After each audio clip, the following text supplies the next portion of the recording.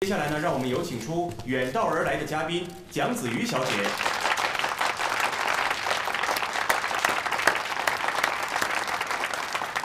她将为此次典礼演奏祝贺。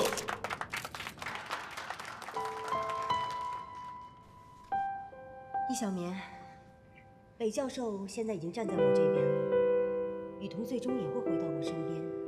你现在的坚持只会让你今后更加后悔。等等，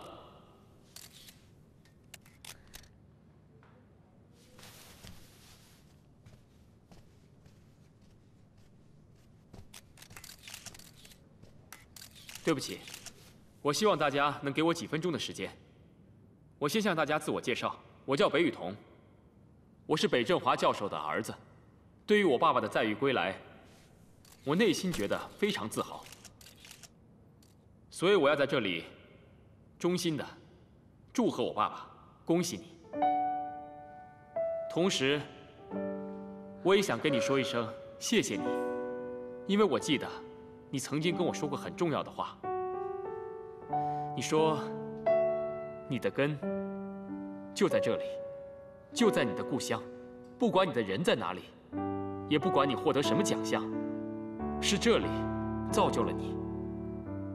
这句话我以前不懂，但是现在我懂了，我明白了，我也理解了，因为我也是在我的故乡这一片土地上找到了一个让我十分珍惜的人，一个愿意跟我相伴一生的人，她就是我的女朋友。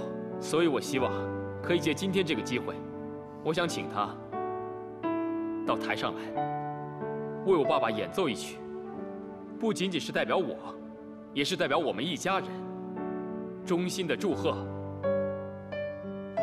我们的爸爸北振华教授。在这里，我还要衷心的感谢一个人，她就是蒋子瑜小姐。没有她的配合，我就不能给我爸爸一个这么大的意外惊喜。请大家欢迎我的女朋友易小棉小姐。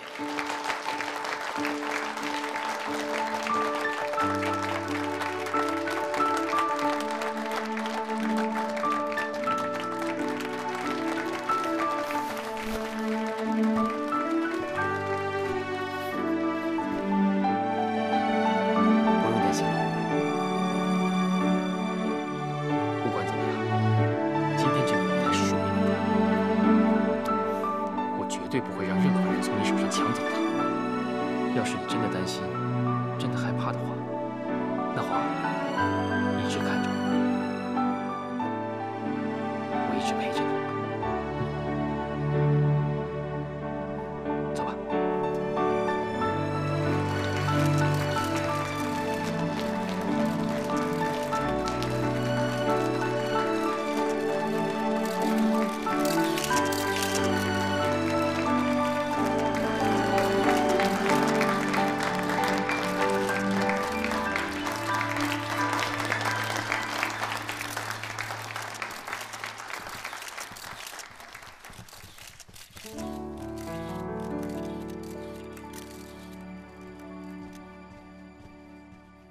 来，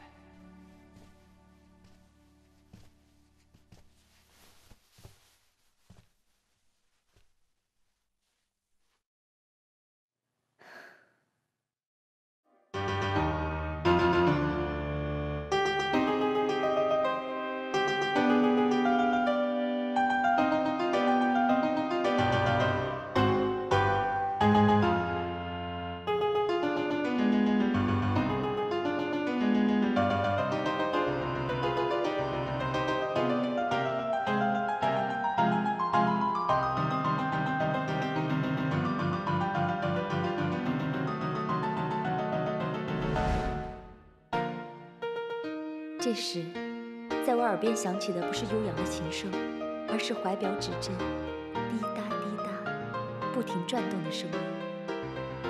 那是我停滞的人生又重新开始转动的声音。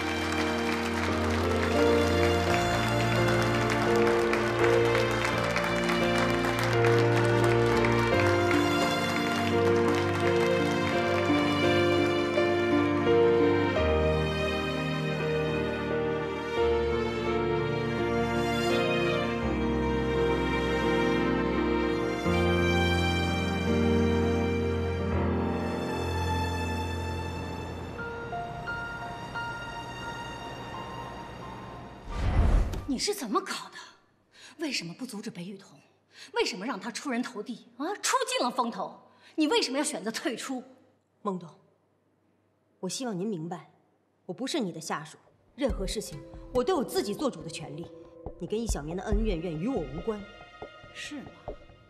年轻人，我可告诉你，我相信总有一天你会回来找我的。我希望自己永远不要走到那一天。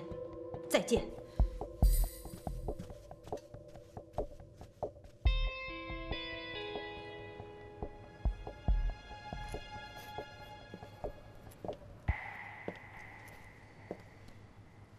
别说我这个助理不称职啊，喝杯咖啡提提神吧。谢谢咖啡。什么东西这么赶啊？还用说吗？大华改建了，1期工程就要开始了。不过这个老宅的去留还没有定，早已经有定案了呀。孟董会不惜一切代价拆掉那栋老宅的。呵，那我只能把它当成是一个挑剔的客户设计一个两全其美的方案出来，既不影响工程，也会让他心甘情愿地保留老宅，算是挑战我的设计水平吧。说实话，你是不是在跟北雨桐较劲啊？较劲？因为在这次颁奖礼上，北雨桐为易小棉做出那么震撼的举动，你打心底里面不服输。雨桐为了小棉不顾一切，我佩服。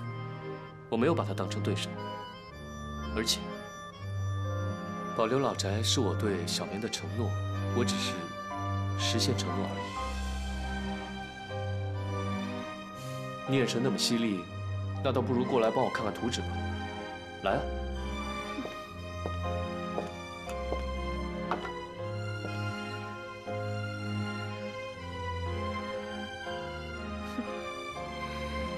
以前我一直认为你是一个养尊处优的大少爷，没想到你还是一个不可多得的设计人才啊！养尊处优的大少爷，总不能光说不做吧？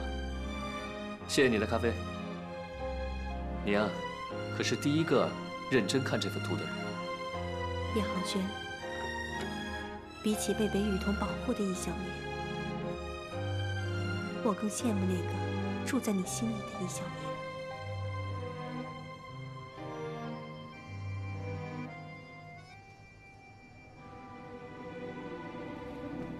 哎呀，小袁呀，我正找你呢。好消息呀！昨天晚上你的演奏大获好评，光想采访的就有10几通电话，还有好多观众啊询问你的演出时间。怎么样？我曾经说过嘛，是金子总会发光的。接下来你就不要再荒废自己了。所以你的意思是，我可以回到乐团？是啊，领导层一致决定恢复你乐团的工作。快去资料室收拾收拾吧。我不同意。光知道，你什么意思啊？易小棉，你昨天能够重返舞台，靠的是什么？你应该心里比我更清楚。靠的是你的男朋友，是后门，对吗？光知道，这话不能这么说呀。机会是敲门砖，但是小棉的实力，大家伙是有目共睹的。仅仅的一次表现好，那能叫实力吗？他的水平是忽上忽下，这只能让整个乐团的人跟着他一起提心吊胆。还有张总，我才是这里的艺术指导，所有乐团的人员安排应该是我来说了算。这工作调率已经出来了。孟指导，我是真的很想回到乐团，请你再给我一次机会。在我这里，只有实力，没有人气。我可以当替补。替补？对，我不用参加正式的演出，但是如果你们需要替补的话，就用我。谢谢。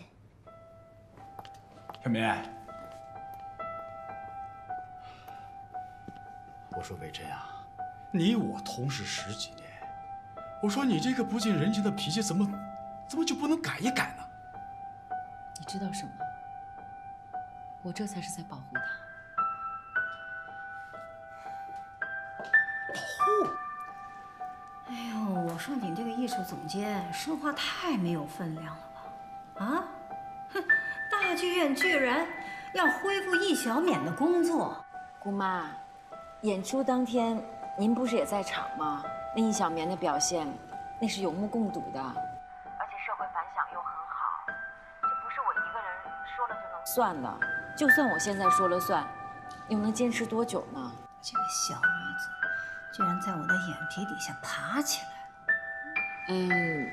我看您最好还是有个心理准备，这个易小棉恢复工作，我觉得是迟早的事儿。行了行了，别说了。这个小女子为了挤进乐团，真是不择手段。她宁可当替补，她脸皮可真够厚的。行了，你就让这个替补永远等机会，让她一辈子都上不了场。她想出人头地，哼，做梦去吧。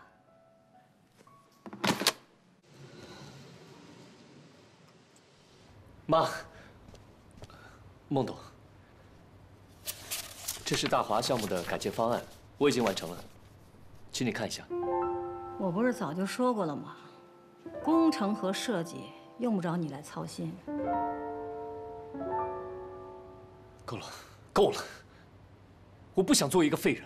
好，既然你现在那么有时间，就请你给我解释一下，为什么我们公司花了这么些个钱，请的这些记者，都在给易小棉做宣传呢？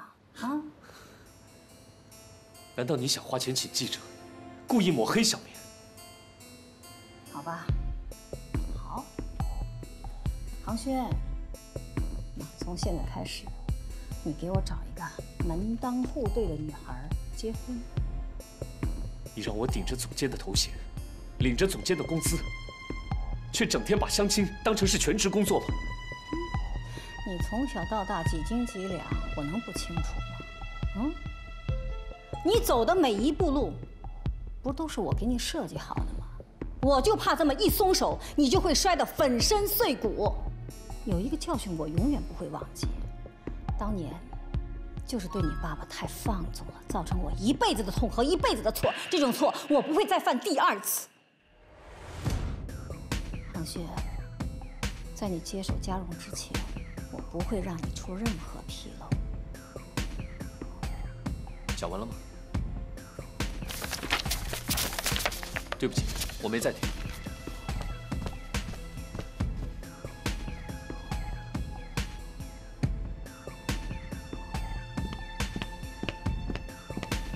你从小到大几斤几两，我能不清楚吗？在你接手家务之前，我不会让你出任何纰漏。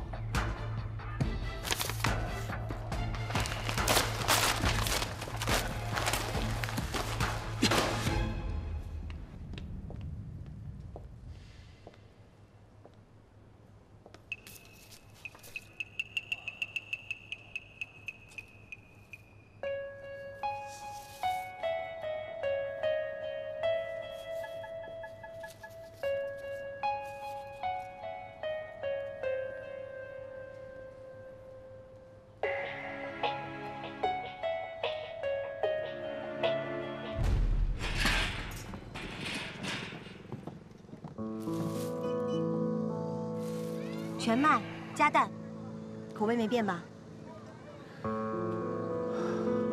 怎么了你？心变了，连口味也变了吗？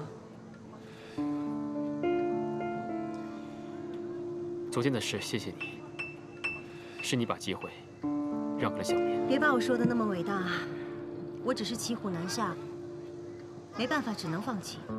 不过这件事情让我看清楚一点，至少我对你的坚持是正确的。像你这样处处为女朋友着想的男人，哪个女人不想拥有？你也别把我想得太好了。说到底，我恐怕永远没有办法让你和小棉同时得到幸福。所以我就该是被放弃的那个吗？不过没关系，我现在每天在俱乐部能看到你，我已经很幸福、很满足。你别这样折磨自己好不好？就算你真的每天来这里看我，你真能快乐吗？但是如果看不到你，我连痛苦都感觉不到。就像一具行尸走肉一样。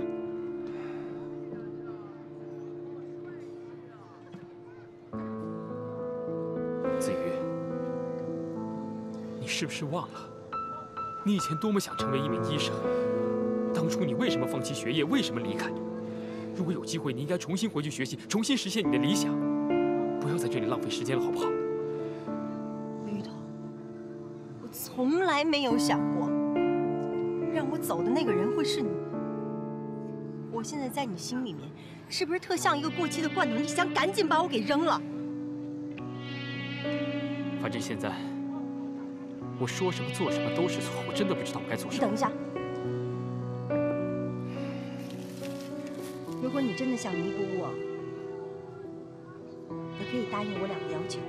第一，以后你每年的生日都给自己买一个大大的生日蛋糕，上面插上18根蜡烛，因为我希望我们的快乐永远停留在第1年。这我可以答应你。另外一个呢？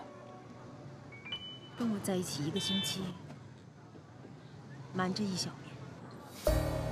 这绝对不可能。雨桐。你别让我看不起你好不好？白雨桐，爱情都没有了，希望也没有了，我还要那些尊严干什么？自从易小棉把我从你身边抢走，她越是幸福，越是开心，我就是越痛苦。我也要让她尝尝她的男朋友和别的女人在一起那种只能等待的滋味。她是我这个世界上最恨的女人。为什么你现在变得那么偏激啊？爱情本来就是偏激的，我知道。我现在不是那个理智的蒋子瑜，不是你回忆里那个让你喜欢的蒋子瑜，我只是一个女人，我只是一个被男人抛弃的女人。那些气度、胸襟，统统与我无关，因为我只要跟你在一起，雨桐。如果你还想我继续尊重你的话，什么都别说。雨桐。别装了，好不好？我叫你别装！你手怎么了？发生什么事了？我问你的手怎么了？说话呀！你给我看看，怎么会这样？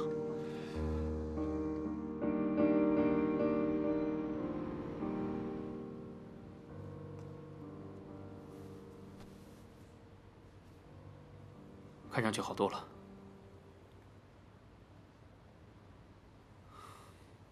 你要说的，可以说了。当年发生车祸的不只是师母，还有我。老师为了阻止我跟你在一起，把我派去外地工作。与此同时，师母也为你联系好了一所国外的学校。当我得知这个消息，连夜从外地开车赶回来，可能是因为疲劳驾驶，或者根本就心不在焉。当时车祸是怎么发生的，我根本就不知道。虽然捡回了一条命，有一粉碎性骨折，我现在手臂里还打了6根钢钉。也就是因为这样，我永远离开了手术台。那为什么你要等到现在才跟我说？因为我从来没有想过要扮演一个弱者来博取你的同情。我始终坚信，不管距离多远，时间多久，都不可能将你我的心拉开。但是我太高估我自己了。我现在终于明白了，在爱情的世界里，自信和骄傲根本就1分钱都不值。世界上最可悲的事情，就是祈求一个已经不爱你的男人再去爱你。雨桐，我最后的请求，我们在一起7天。跟我在一起7天之后，我就彻底的离开你。对不起，我不可以背叛小棉。这不是背叛，我保证，这7天里我们什么都不会发生。我一个人去西藏的时候，诉我，人死之后可以带走人世间最幸福的7天记忆回天堂。雨桐，我只想你陪我再去一次我们曾经去过的地方。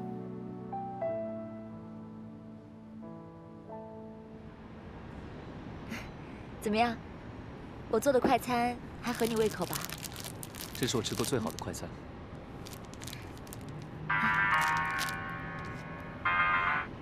喂，雨桐。哦，我知道了。那你也好好照顾自己啊。嗯，拜拜。怎么了？没事。雨桐说，他这几天要待在俱乐部，不会回老宅。他没说什么。一定是工作的事，他特别在乎俱乐部的工作。我呢，从小佩服雨桐，天不怕地不怕，不受任何限制，不让别人意见左右，也不会受别人影响，听从自己的意志。更重要的是，他会勇敢地追寻自己想要的，不会气馁，不会妥协。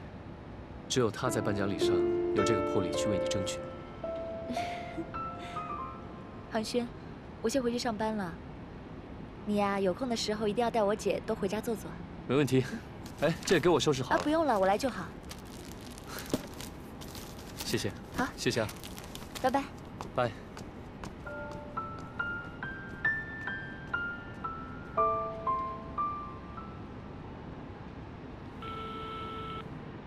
喂，找谁？请问北雨桐在吗？北雨桐啊，他请了1个星期的假，有事你打他手机吧。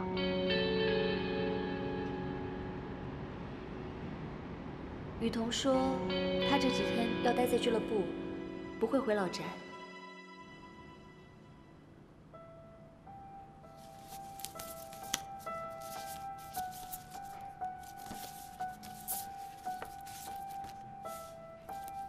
没想到你还是一个不可多得的设计人才嘛！谢谢你的咖啡。你啊，可是第一个认真看这份图的人。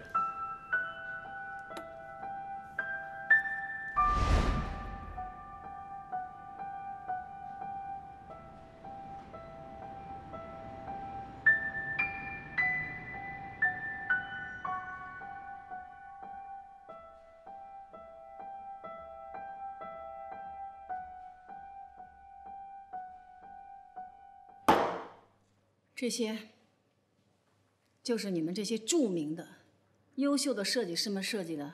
孟总，这也实在是没有办法的办法呀。那栋老宅它原本就在计划中心区，怎么设计也绕不开呀。我高兴聘用你们，是为我公司解决问题的，不是让你们在我面前表现你们有多无能。你们都一把年纪了，你们是有设计经验的呀。孟总。这脚前面有钉子，我们也不能闭着眼踩下去了。孟总，这个方案你什么时候能定下来？到时候工地一拖就好几10万，我可拖不起呢。孟董，我想打扰各位几分钟。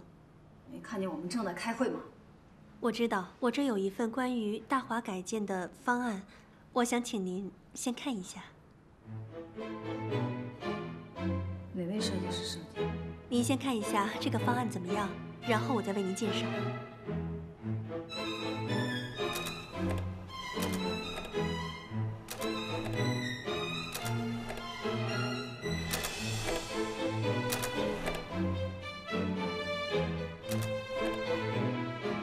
这是哪家公司的设计？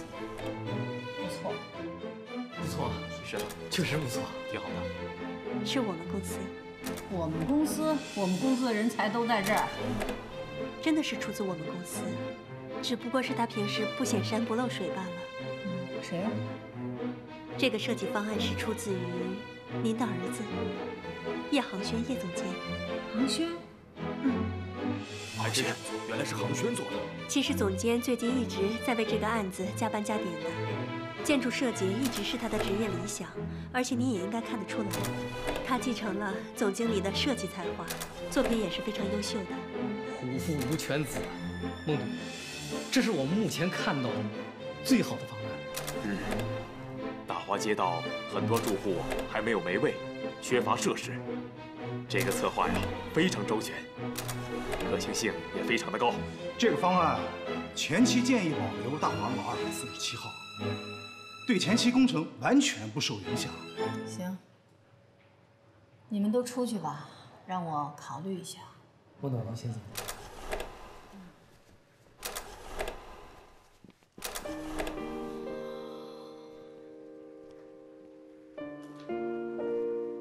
这真的是我儿子航轩的作品吗？当然啊，您怎么会这么问？航轩是我的儿子，我不能让他走错一步，我不允许他在工作上有任何的纰漏。孟董，我非常理解您的意思，但是我觉得您也应该相信您儿子的才华，没有纰漏并不是万事大吉的。我想，其他股东、员工也不会接受一个毫无作为的接班人。对于这次改进的方案，您和公司一直都没有满意的。我觉得这次应该是总监施展才华的大好机会。大华改建是大项目，如果做出成绩，对于总监接手加荣是有百利而无一害的。还有孟董，我真的非常希望您可以给总监一次机会。我觉得总监的成功，也就是您最大的自豪、最大的骄傲。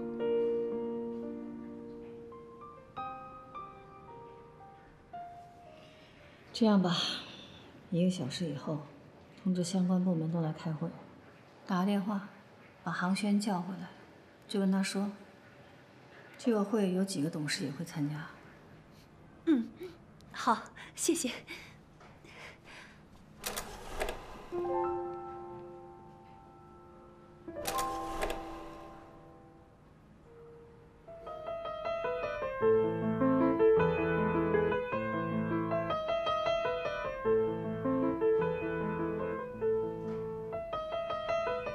雨桐，为什么关机？小棉，给你的。我呀，真羡慕你们这种小情侣。我别说玫瑰花，连油菜花都收不着呢。先生，您的快递已经确认，您订的玫瑰花，1小姐已经签收。好，谢谢你啊。我的礼物呢？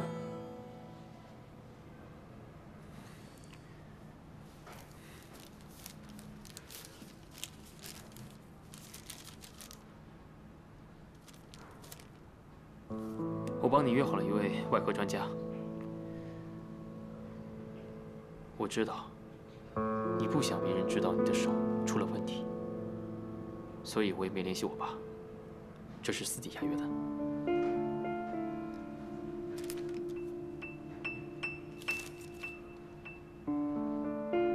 送现女友鲜花，送前女友去看病，你讽刺我？我只是希望你的手快点好起来。就这么简单。我能当一个最好的医生，但是没有你，对于我来说毫无意义。雨桐，你只给我7天的时间，这7天很宝贵，所以不要浪费我这宝贵的7天，好吗？再有，你好像违规了，你答应过我7天里面没有1小棉。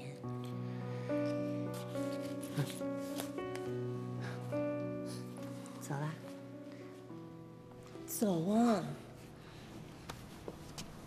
站住！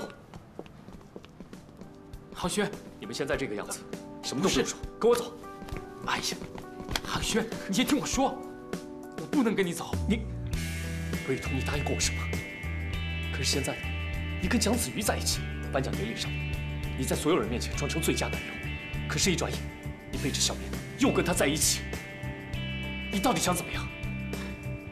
有些事情你不了解，我现在也没办法跟你解释。但是我知道，你对2个人都放不下，但你不能在他们2个人当中摇摆，这样所有人都会受伤，你知道吗？这么简单的道理。我没有摇摆，我爱的是易小棉，我很清楚。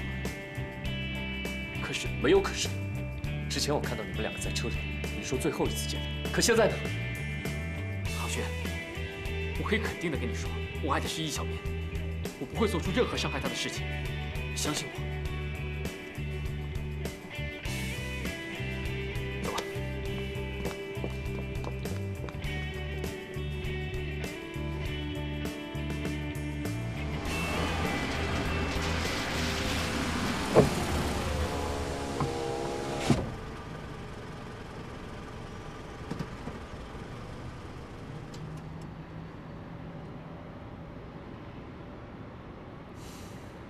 喂，小棉吗？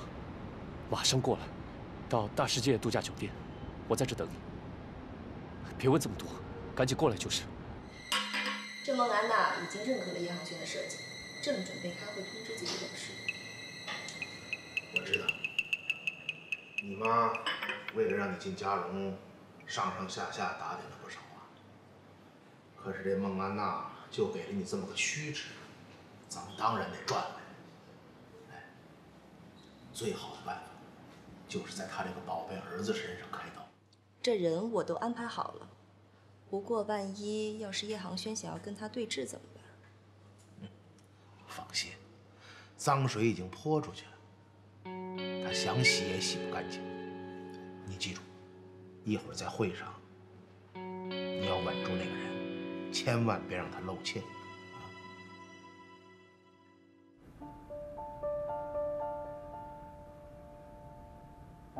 这是下个月大华一期改建的工程方案，经过筛选，最后决定采用叶航轩设计的方案。今天特意把2位老总请来，还有各位在座的，就请你们多提提宝贵的意见吧。哎呀，这很好的创意啊！看来现在这年轻人呐，就比我们这些老家伙们头脑灵活，很有远见。老陆啊。 咱们不服老不行啊，孟总啊，我那个儿子从小处处就比不过航轩，现在看来啊，他要有航轩的一半，我就心满意足了。我希望各位在座的长者都很有经验，对于年轻人要多帮助，多提意见。先生，你不能进去。先生，孟董，你是谁啊？你怎么闯进来的？小王，马上通知楼下保安。 美女，别紧张，说不定过会儿还得麻烦警察呢。对，你说下去。哼。大家不是想知道我是谁吗？我就是这份设计方案的真正的作者，叶航轩。他就是个无耻的剽窃者，一个不要脸的贼。你怎么可以这样说话？ 我是在建筑设计院工作。前不久，叶航轩找到我，说他是嘉荣的太子爷，让我帮忙给他做一个项目。我答应了。可是我们讲得非常清楚，这个项目的策划是由我个人独立完成，属于我的个人作品。我虽然只是个无名小卒，但是我不出卖骨气。没想到。 叶航轩他翻脸不认人，堂而皇之的把我的个人创作据为己有。我今天过来就是想跟大家讨一个说法。这位先生，我不得不提醒你，如果欺诈和诽谤是要坐牢的。啊？欺诈？那我手里的这份图怎么解释？你不做点功课，怎么敢来闹事啊？这份图纸只是项目的初步计划。 大家都还在研究当中，我们公司也并没有进行高级别的保密设置。外人如果想用一点手段拿到它，也不是不可能。我是叶总监的助理，我亲眼看到他为这份图纸每天加班熬夜。我可以请叶总监给大家详细的做一份介绍，以及他手头正在细化的设计内容。到时候谁是李鬼，大家应该就会清楚了。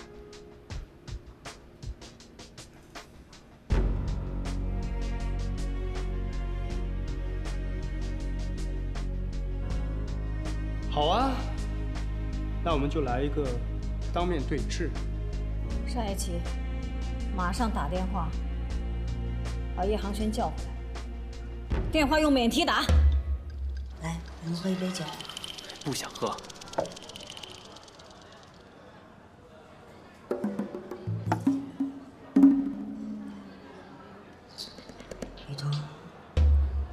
们的7天已经进入倒计时了，你装也装得开心一点好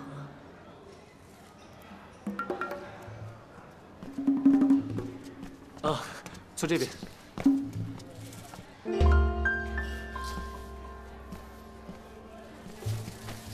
杭轩，有什么事啊？这么急？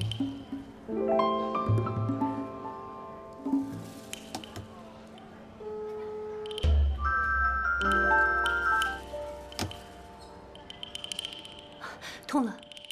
今天我约你出来，是有件重要的事要告诉你。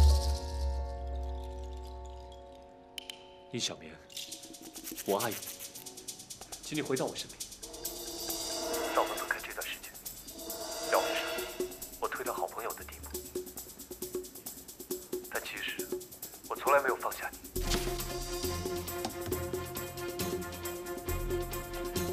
现实就是，我依然爱你，非常爱你。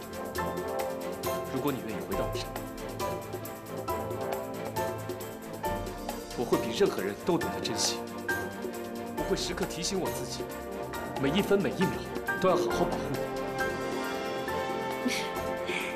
今天该不会是什么愚人节吧？不要去，大人公，今天是属于我们2个的，不要管他们。易小棉只是一个陌生人，雨桐。小棉不是陌生人，她是我的女朋友。让开！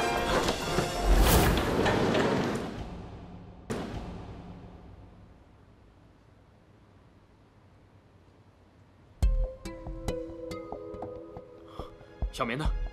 给我吓跑了。你知不知道你在干什么？这应该是我问你才对。我警告你，我不许你再接近小棉。还有，以后你再对她胡言乱语的话，我绝对不会放过你。我还以为你不懂得珍惜呢，可你有资格说这话吗？是你先抛下小棉，整天和别人在一起，是你先背叛小棉。你这样算什么男朋友啊？总之，我告诉你，我不会让你接近她。兄弟，你误会了。我呢，没打算追回小棉，因为我知道，他心里只有你。你和蒋子瑜的事，我也没有说出去。可刚才那番话，我是要告诉你，如果你和小棉幸福，我不打扰。可如果你是个不值得小棉去爱的人，我会不顾一切的把她抢回来。记住我的话，不然我叶浩轩永远是你的情敌。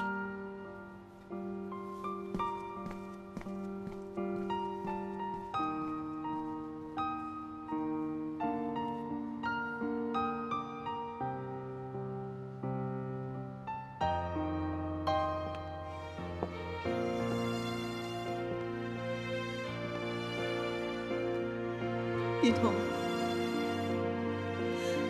你是要走吗？子瑜，对不起，真的对不起。刚才杭轩说的才是对的。这段时间里，我做的决定实在大错特错。我一直想弥补你，想让你高兴，让你快乐。可是，在我心里，我一直想的都是小棉。是，不管怎么样，就算我每天跟你在一起，你都不会觉得高兴的。我们都在自己骗自己。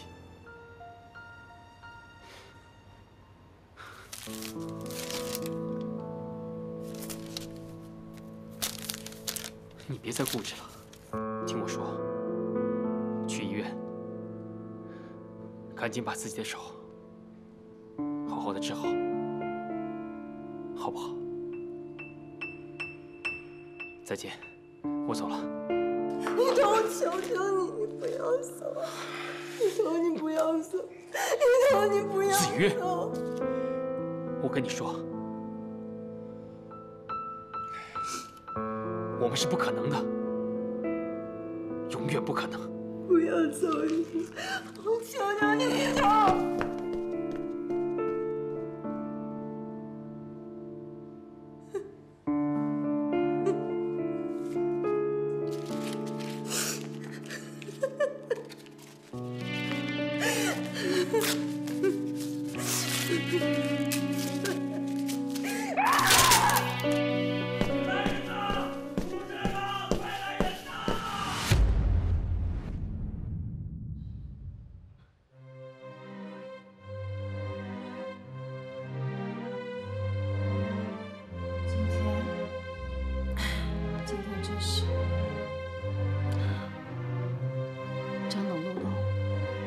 真的很不好意思，只要杭轩一回来，一定弄个水落石出。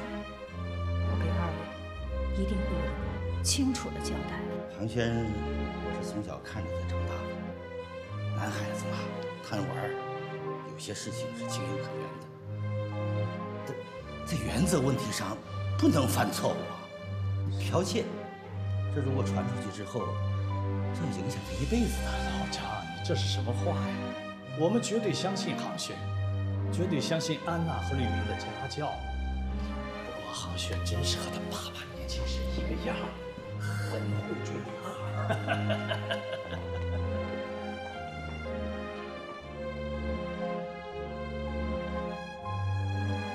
孟董，我可以向您保证，这份改建方案的确是叶总监他一个人独立完成的。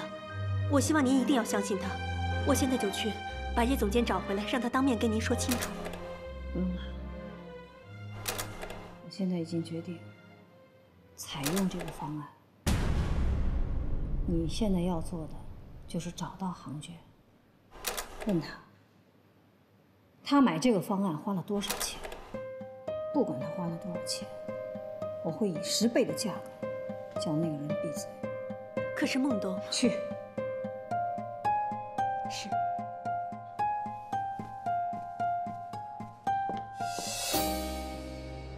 杭轩，刚才……小棉，刚才饭店里跟你说的话，别往心里去，就当是愚人节。没关系啊，我也当你是开玩笑的。对了，雨桐回来了吗？还没啊，他会在俱乐部待一段时间，明天就是最后一天了。还没回来，我去找他。哎，不用了，叶杭轩，姐，你知道今天是什么日子吗？全公司的人都在等你，你妈还专门找了张董和陆董来听你的设计方案。你呢？你跑到这儿来干什么？你少骗我了，我那个方案，我妈连看都不会看。我有必要骗你吗？你妈已经同意采用那个方案了，而且还专门召开了会议。可是现在有一个设计院的人说你剽窃了他的作品，你知道吗？所有的人都在等你，等着你当面跟他对峙。其实你可以轻而易举地戳穿他的谎言，可是你人呢？你知不知道这关系到你的名誉、你的前途、你的将来？可你却跑到这里来跟他表白，表你的忠心诚意，是吧？是吗？可没关系啊，反正我妈从来都没相信过我。她要怎么处理这个事，随她的便，我无所谓。我有所谓。我不许任何人诋毁你、污蔑你。杭轩，你赶快跟我姐走吧，把所有的事情都解释清楚。易小棉，你省省吧。如果你真的为杭轩着想，以后就不要再缠着他。你有时间你就多管管你的男朋友，不要让他跟他的前女友在外面乱搞。哎，你这是什么意思啊？我什么意思？我有什么意思吗？坏女人，你不是说要带我走吗？我现在要走了，你走不走？哎，走吧走吧。你放开我！哎、走了。放开！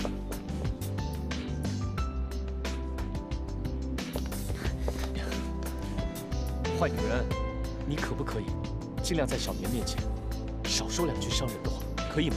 啊？每天都是易小棉，易小棉，你什么时候心里能想一下你自己？我说了你会明白吗？今天我对小棉表白，那叫激将法。我要雨桐有危机感，马上回到小棉身边，这你会懂吗？你真是用心良苦啊！哼，我感动的都快哭了。可是现在火烧眉毛的人是你呀！你马上给我回公司！够了！今天我已经够烦的了，拜托你离我远一点。对不起。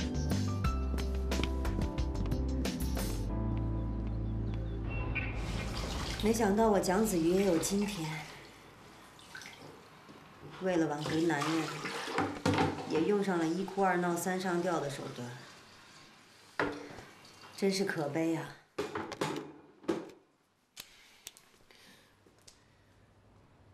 别再这样胡思乱想的，休息一下吧。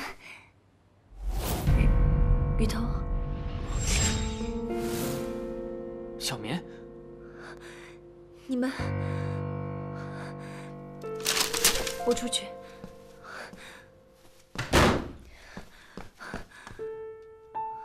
易小棉，你在干嘛？你才是北雨桐的女朋友啊！该逃走的人不应该是你。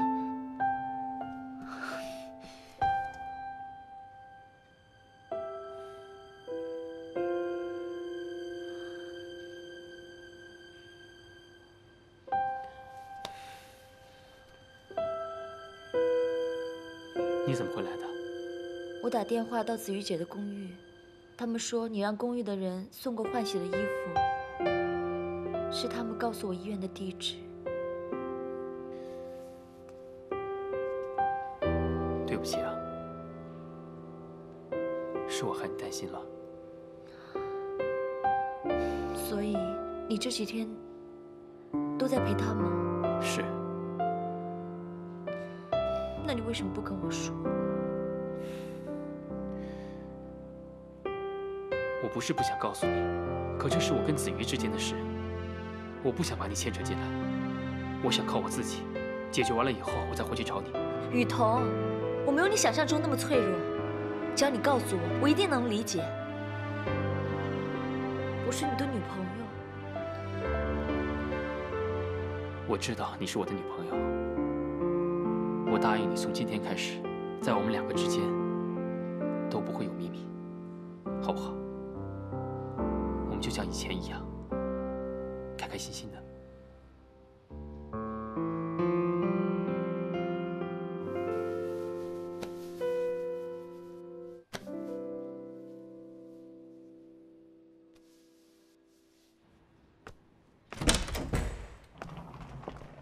妈。这是我的行李啊，妈，怎么回事啊？把钥匙给我，所有的。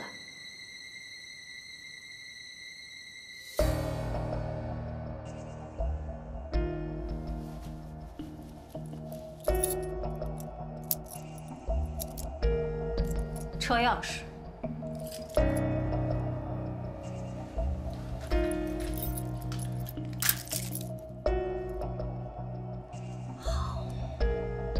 从今天开始，你爱去哪儿就去哪儿，但是你有2个地方不能去，一是公司，二是这个家。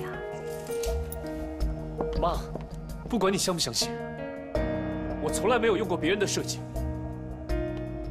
我相不相信重要吗？有易小棉重要吗？航轩，你从小到大，我费尽了心血，不让你出一点纰漏，让你处处争第一，样样出类拔萃。可是当年你那个父亲被韩婉芬勾引，我想我还有一个儿子，一个优秀的儿子。万万没想到，我保护得这么周全的一个儿子，被韩婉芬的女儿几乎毁掉啊！我真奇怪了，我怎么就斗不过他们呢？妈，这跟小棉没有关系。别小棉的，闭嘴吧！你过惯了衣食无忧的少爷日子，你根本就不知道离开你妈，你什么都不是。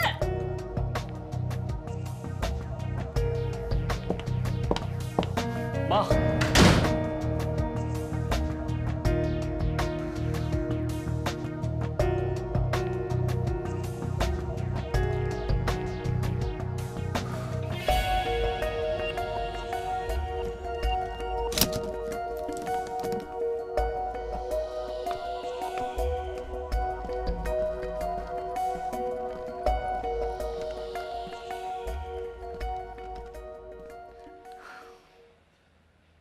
怎么了？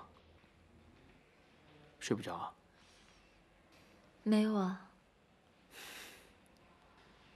那你是不是有什么想要说、想要问的？我先声明啊，我绝对不是不相信你，就是我好几天没有看到你，我好想你。我也好想你啊。对了，雨桐，子瑜姐的病会好吗？会好起来的。那就好了。来，你别老是想那些没有的事，好不好？赶紧睡吧，我命令你，马上睡觉。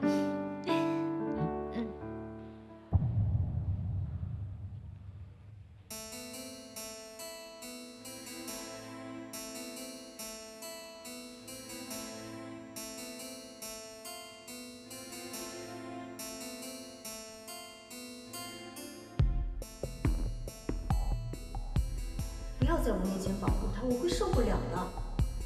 你爱他，我就会恨他，这是我自己也不能控制的。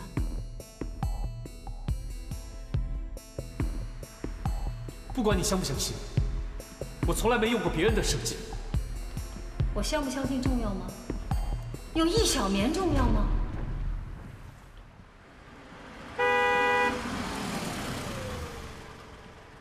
嗨，嗨，嗨，郝轩，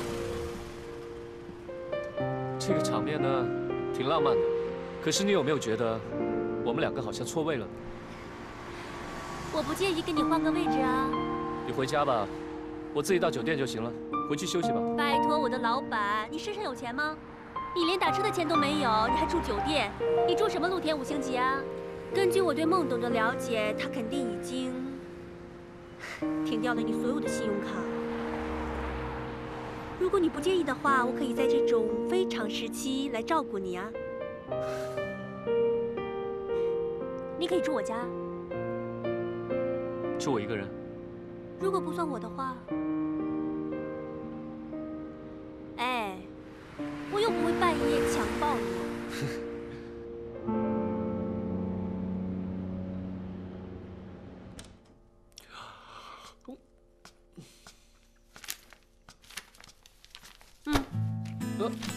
给我的，谢谢啊。哎，怎么能让你睡沙发呢？当然是你去睡床，我睡这里啊。不行，我叶航轩再倒霉也是公司未来的接班人，我怎么可以让女生因为我睡沙发呢？我睡沙发，你睡床。正因为你是公司的接班人，我当然不会放弃这个机会拍你的马屁呀。哎呀，叶大少爷，你睡床，我睡这里了，我都给你弄好了。我不去。晚安。喂喂喂喂喂！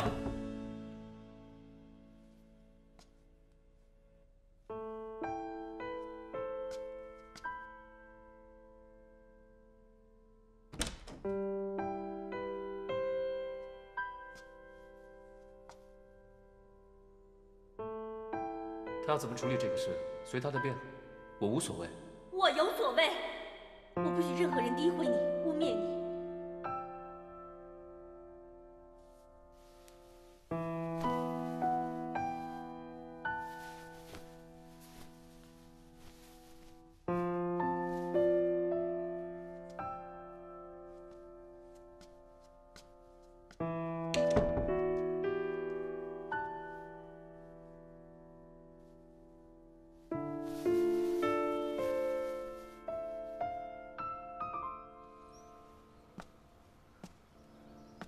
没想到，昨天子瑜姐半夜从医院走了。她准备把公寓给退了。她说不想见到我们，我有点担心。哼，担心什么啊？不是都跟她电话聊过了吗？她都说愿意接受治疗了。我想，她会慢慢想通的。只是身体跟心灵都需要点时间去痊愈。祝她早日康复。七七，我们回来了，这儿呢。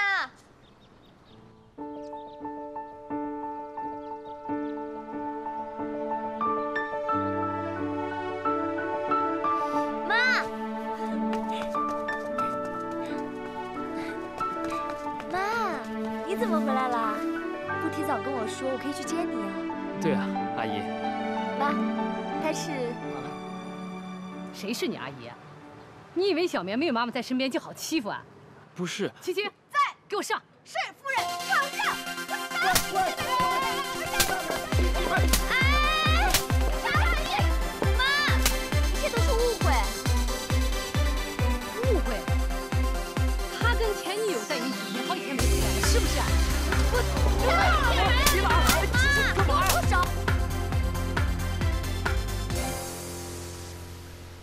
小棉，妈妈好想你，每天都把照片带在我的身边。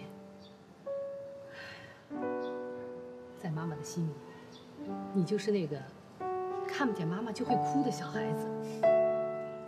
每次看到同事的孩子，我恨不得把他抱过来，当成你好好的抱一抱。妈，这次回来您就别走了吧。而且我现在工作很顺利，我和雨桐会一起孝敬您的。你跟他到底是怎么回事？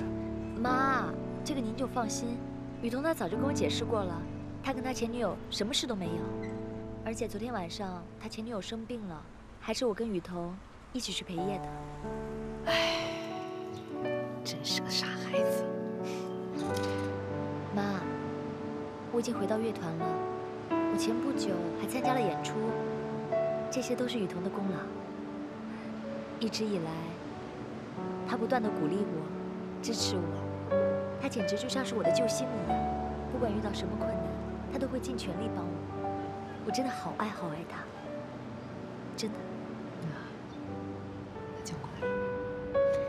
知道了，雨桐，我妈叫你过去，来吧，不要紧张啊。妈，阿姨，小伙子，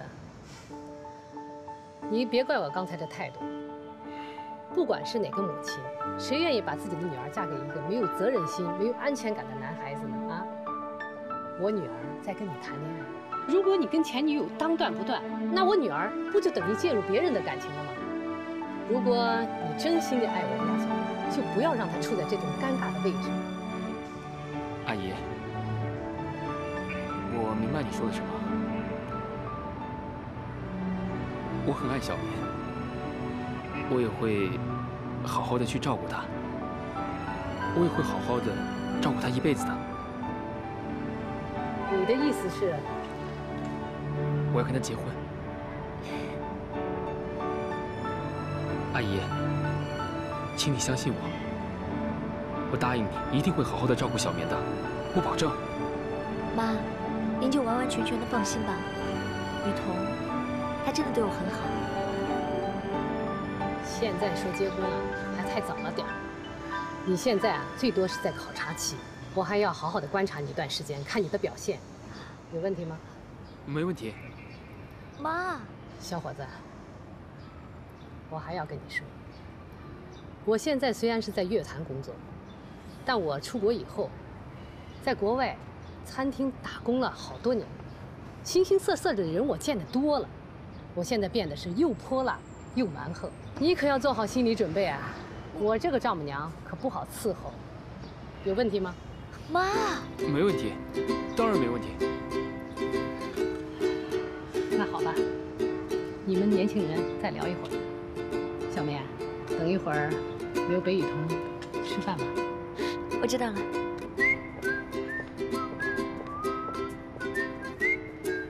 来，坐下。干嘛？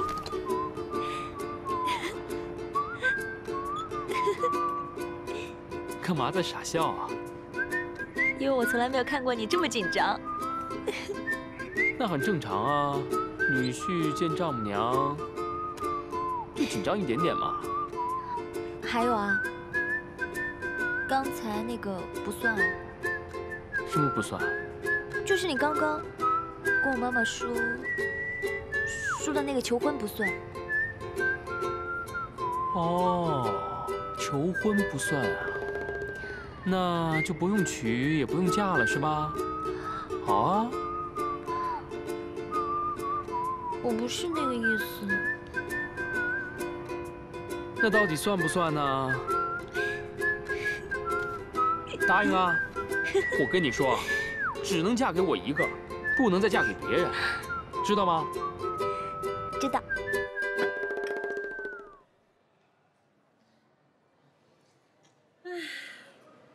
我早就说过了，这个小女子不好对付。有什么计划？准备退出吗？通过我这段时间的接触，易小棉还是个不错的女孩。既然雨桐已经选择了她，我不放手也没有办法。蒋小姐，笑到最后才是笑得最好的。你现在放弃，等于认输，那就是丢盔卸甲。你要是选择离开的话，那你就是等于把自己的阵地拱手相让给你的敌人，那你就是彻底的输了。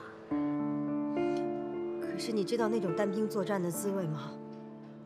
老师、师母，还有雨桐，还有易小棉身边的那帮朋友，没有任何人站在我这一边，我太累了。所以说嘛，你需要合作者。我现在越来越发现，只要易小棉在一天，他就会毁掉更多的人。你说这时间一年的，一天这么过去，怎么我对易小棉的恨不但没有减少，反而是与日俱增呢？所以，孟董，您觉得我留在这儿还有什么意义吗？机会，等待机会，机会是为有准备的人而来的。我对付他，已经对付了20年了，我不怕再耗上更多的时间。诬陷叶航轩剽窃的这件事情，是你们一手策划好的，就是为了讹诈孟安娜一笔钱。唉，什么讹诈？你说的太难听。爸，你们为什么不事先跟我商量一下？就是为了那么一点小利益，破坏整个计划，还抹黑叶航轩，他以后还怎么接受嘉荣啊？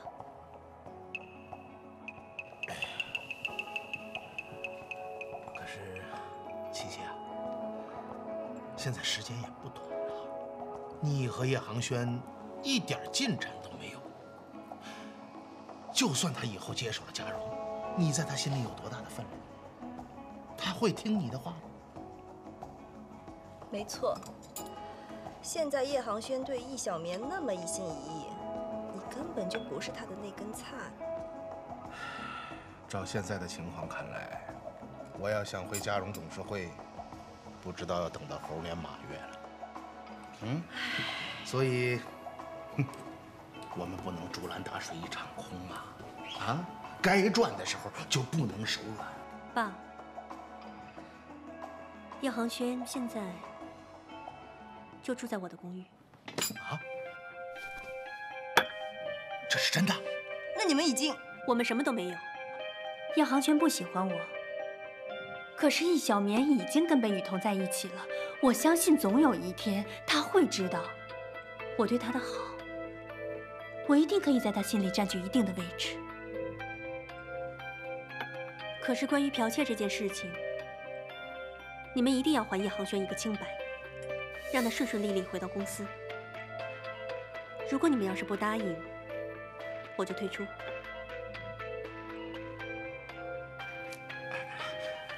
琪琪啊，这个完全可以照你说的做啊。不过，爸爸还有个事情想要拜托你。大华的一期改造马上就要开始了，我呢想参与工程。工程？可是爸，你之前在嘉荣一直负责的是建材啊，你从来没有涉及过工程啊。傻丫头，什么是老板啊？老板就是指挥别人干活的人。我是不懂工程，可是我可以找懂工程的人来。我告诉你，现在只有工程才能够赚大钱。可是万一我要是跟孟安娜一开口，她开始怀疑我们的话，以后的路就不好走了。这个你不用担心啊，我早就注册了一个皮包公司，所有的账全都走那个公司的账。啊，如果现在不赚点，将来就是进了董事会，我也没有什么话语权呢。如果这个剽窃的事情办到了，哎，你在孟安娜和叶航轩那儿可就是立了大功了。我想你一定能够说得上话的啊！我知道你不会让爸爸失望的。那我想想吧。好。听说那个人被设计院辞退了。是，他拿了我们的封口费之后，就当众承认是自己诬陷的叶总监。只要事情办得漂亮，花再多的钱无所谓。那个人说了吗？是谁指使的？没有，他口风挺紧的，只求拿完钱就走人。那，你知不知道航轩现在在哪里？孟董，叶总监这2天住在我家里。我知道，当您把他赶出去的时候，您一定非常的生气。我是想等到过2天您气消了之后，我再把他劝回去。你倒是没想瞒我啊。如果您要想知道，任何事情都瞒不了您。你的座位可以从实习区搬回去了。谢谢孟董。不过我有一个请求。我不喜欢别人给我谈条件。这请求不是为了我，是为了叶总监。我是想请您同意他继续担任项目经理。他惹的麻烦还不够多吗？只有等叶总监带领的项目真正成功，他才是清白的。沙燕琪，你真是一个聪明的女孩。我在想啊，如果你的聪明不是为我所用，为他人所用，那是一件可怕的事。我能相信你吗？孟董，有一句话说的挺好的，当女人遇到爱情的时候，智商为0。我觉得我现在就是那个世界上最傻的女人。放心吧，小棉，我家哪有一天不吵架的，你就不用担心了。这种小事你就别跟雨桐说了啊。好，拜。回来了。哎，带你看些好东西。你看，噔噔噔，热闹吧？你在搞什么啊？哎呀，我真不明白你平常怎么过日子的，一点调味料都没有，而且碗只有3个，筷子1双。你平常不煮菜的？我平常只点外卖的，那些对我没有意义啊。No no no no， 你这个喝水长大的人，让我告诉你一个厨房对一个家的重要性。如果客厅是一个家的脸的话，那厨房是什么？心脏。心脏有多重要，知道吗？你今天有福了，今天我打算给你露一手。哼，叶大少爷啊，别说你还会煮饭啊。我不相信。哦，那我告诉你个秘密，我可有国家厨师2级证书，我的厨艺学贯中西，会通古今。30分钟，保证给你吃上4菜1汤。来，沙小姐，这是我给你今天晚上准备的菜单，请你点菜。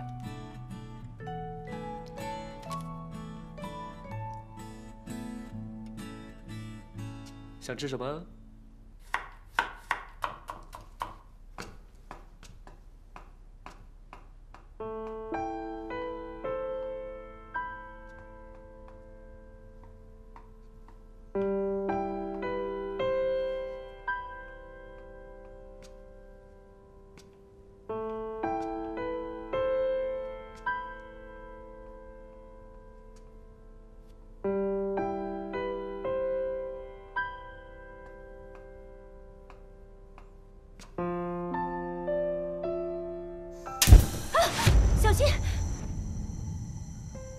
怎么了？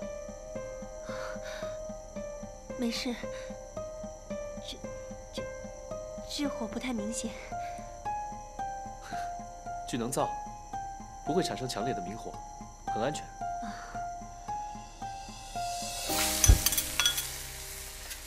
你知道为什么说厨房是一个家的心脏吗？可能因为这里是一个家最温暖的地方吧。你呀，以后试着做菜。你以前怕火，现在不用怕了。能为你真心爱的人做菜，你才真正拥有一个家。嗯？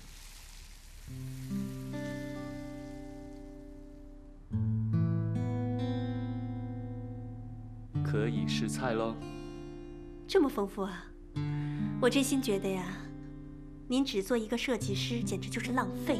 你明明就是个大厨嘛！跟你说过了吗？2级证书。当初我学烹饪啊，上午学做菜，下午做西点。明天呢，我就给您露2手我那个法式西点的绝活。你干嘛学做菜呀？我以为以你的条件都不用下厨的。No， 我不仅会做菜，我还学了酒店管理，连打扫房间、整理床铺、烫衣服、叠衣服都会。只是一直没机会实践。啊，那就是说你这是把我家当成实践基地了呀？谢谢。不过呀，我实在觉得这个易小棉放弃你啊，简直就是最傻的人。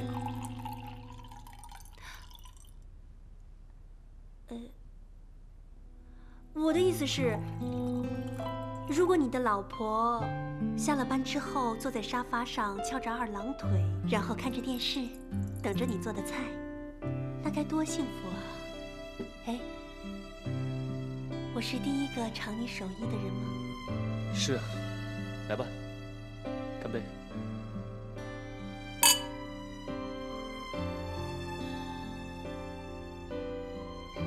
哦，对了，还有一个汤，我忘了上，我去拿。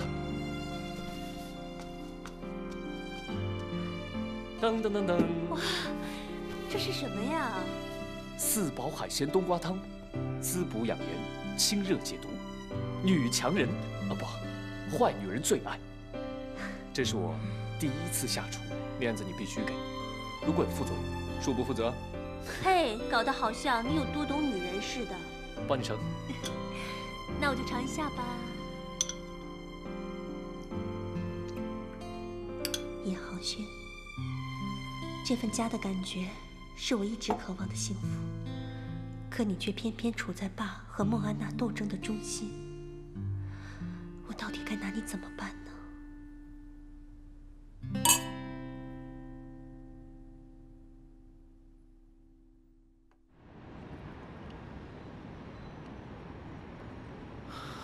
你真决定要这么做啊？嗯，我想给我妈一个意外的惊喜。她还没有马上认可你，大概是因为对子瑜姐那件事还没有完全放下。但要是她知道你原来是安晴阿姨还有振华叔叔的儿子，她绝对举双手赞成。所以我特地安排他们双方举行一个意外的老友重逢。等一下。我还真没想到啊，你竟然为了可以赶紧的嫁给我，每天这脑细胞死掉那么多呢，辛苦你了。北雨桐，怎么了？我也是举双手赞成的，赞成。那就好。别走，耶！哎呀，2只，烦人。